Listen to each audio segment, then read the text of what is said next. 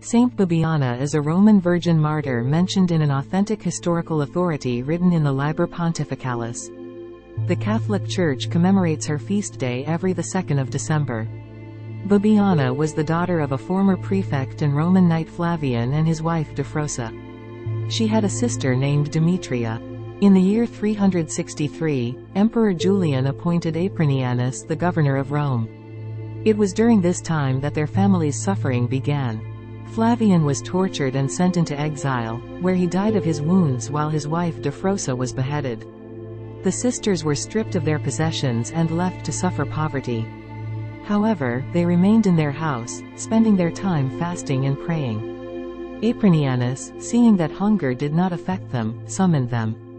After confessing her faith, Demetria fell dead at the feet of the tyrant. Bibiana was reserved for greater suffering. She was placed in the hands of a wicked woman who in vain endeavored to seduce her. She used blows as well as persuasion, but the Christian virgin remained faithful.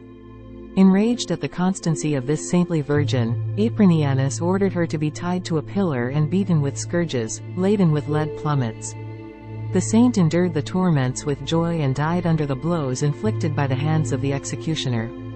Her body was then put in the open air to be torn apart by wild animals, yet none would touch it.